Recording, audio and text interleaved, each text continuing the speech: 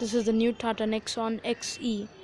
I'm going to tell you the features of this car and let's see, is it rich enough for 6.85 lakhs at showroom price? Now let's find out. It gets smoked out halogen headlamps, no fog lamps. It gets ORVMs, not body colored, and handles are also not body colored. A chrome grille which is there on the top models is replaced by a grey grille. Only front row power windows are available and you only get manually adjustable in mirrors. The base model gets R15 15-inch alloy wheels which are good enough to look at. You do get the signature LED tail lamps. Let's check out the back seat. The back seat is soft, there's a lot of cushioning, and also there are seat belts for every user.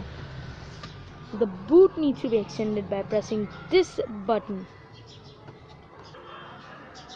It gets a 385-liter boot which is expandable up to 690 liters of boot.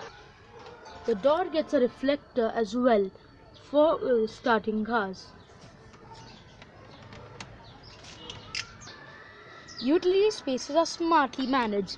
You get an umbrella keeper here with a dryer inside and side cup and bottle holders.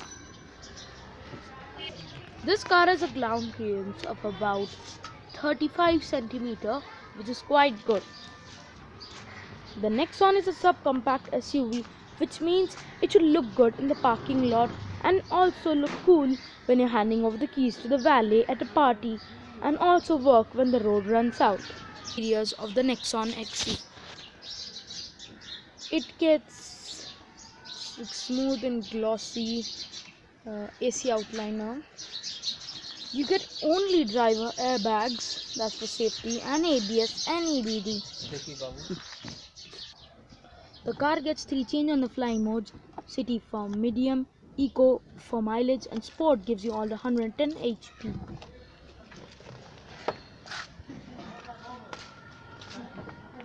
Overall, the Tata Nexon is rich enough even if it be for the XE.